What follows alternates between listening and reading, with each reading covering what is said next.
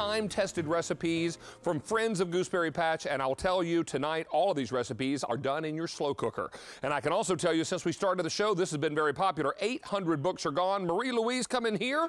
Let's get busy eating this great food from the slow cooker. I tell you what, America has a love affair with the slow cooker. They do. Because what we love about a slow cooker is that it's doing the work while you're living your life and doing everything else. Which is fine Which with is me. just perfect. You know, Marie-Louise is a busy mom, and she is a wife and mother. She is also someone that works full-time, and having this kind of help in the kitchen becomes invaluable. It does, and it's from our friends at Gooseberry Patch, so you know that every single recipe in here has been time tested.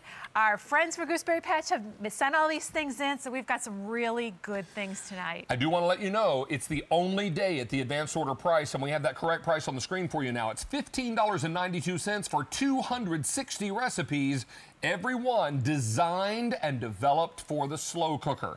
Now, let's begin with dessert. Yeah. And are we going to start with peach cobbler? I'm going to start you right down there because peach season is in full swing here right now. And fresh peaches, these are actually made with white peaches and the golden peaches if you want to. Yum. It's got a really, really good, creamy, rich... I love peach cobbler. ...base on the inside of it. I am a crazy person when it comes to peach nuts cobbler. in there. I got whipped cream.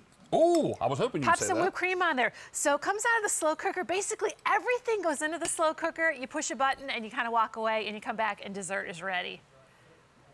Isn't that good? Oh, in this time of year. It's summertime. Both my grandmothers made peach cobbler growing up, and they both made it very differently. But I loved it every time I had it. I'll tell you, it's warm, it's comforting, it's bright and fresh because the peaches are in season. Yeah. That's amazing. And so easy to do. That's the best thing about it. Whether you're busy like me, whether you really don't know how to cook very well, a slow cooker is a great place to start. A slow cooker is a great place to go, even if you love to cook and you just don't have time. All right, what have you here? We're going to hit into the triple chocolate cake next. Oh, I was hoping you'd say that. Triple chocolate cake. So I have some vanilla bean ice cream here for you. Nice. Look at this. Are you ready?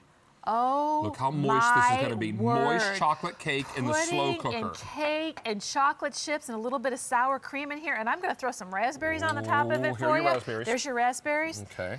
There you go. That's crazy. How about that? So if you don't want to use your slow cooker to do your main dish, use your slow cooker to make a dessert. Maybe you even make it around the time of dinner. So maybe later in the evening, like around 10:10, you can get into it. Isn't that delicious? Here we go.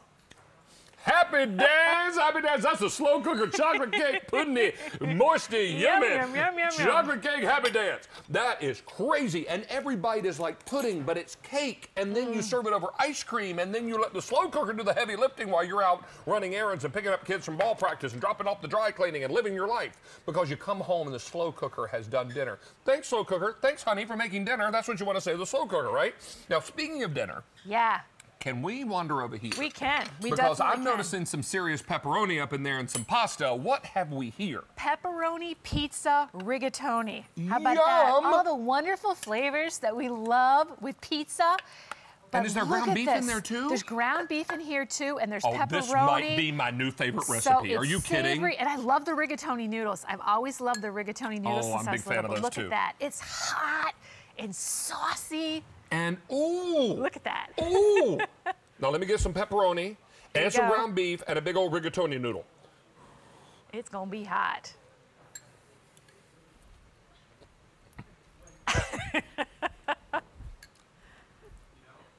That's fantastic. All right, that is my new favorite dish. I have got to make this at home. I know, it is so good. That is crazy. And you could probably adapt that in a casserole dish and pop it in the oven and oh my word, that is unbelievable. And you could put all kinds of pizza toppings in here. So if you like pizza with everything, you can actually throw in your mushrooms and your olives and a bunch of other stuff in there too. Isn't that good? Isn't that good?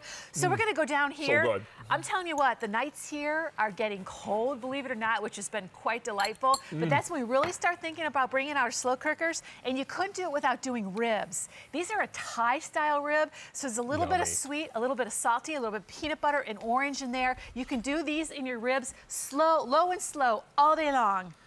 Now, look at all these beautiful color photos, Marie-Louise. This is amazing. Well, you're talking about a book that has over 260 recipes designed for the slow cooker. And I'm telling you, look at this. Italian sausage and penne.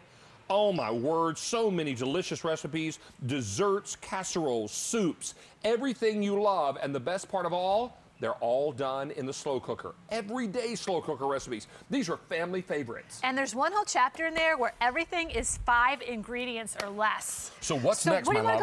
Well, you were looking at this earlier. Now let's talk about this. This is I'm gonna give you pumpkin This pudding? is pumpkin pie pudding. Oh, gets man. made in the slow cooker, and then the whole thing gets turned out, and then you can use whipped cream in a can if you want to, and to embellish the whole edge of it. Oh, isn't that the taste of fall? It's perfect. And the best part is it cooks in the slow cooker. Maria Louise, that's delicious. It's delicious. I love it. I'll tell you what you got next? And no Gooseberry Patch cookbook would be complete for David Venable without something that has the divine swine in it. How about a bacon and corn chowder? For anyone who's ever asked, my friends always ask me, I want to make soup. I need to make soup. Bacon and corn with a savory broth with red potatoes, all just tossed into your slow cooker, and you basically turn it on and walk away, and you've got soup. It's amazing. You've got soup. Just perfect. What have you there, my love? And then you've got the chicken and the dumplings, chicken and noodles in here. Also, this is Really like chicken easy and to do. dumplings. Yeah. Oh, okay. There's got noodles in there, or you can use dumplings. It's really savory, chickeny, and That's I would. amazing. This is rib sticking, is what this is. It's very good. Oh my word, that's unbelievable. These are the kinds of recipes that you're going to go to again and again every day. I'm in love with this book, Marie Louise. I know. Things get busier in the fall. So many of us moms have kids that are doing things in soccer and playing games, and you need something fast and easy to turn out when people walk inside the door. Let it cook all day long, and then you got dinner. Hold this book and get a good look at it, because here's what's happening. We started with 6,000 books.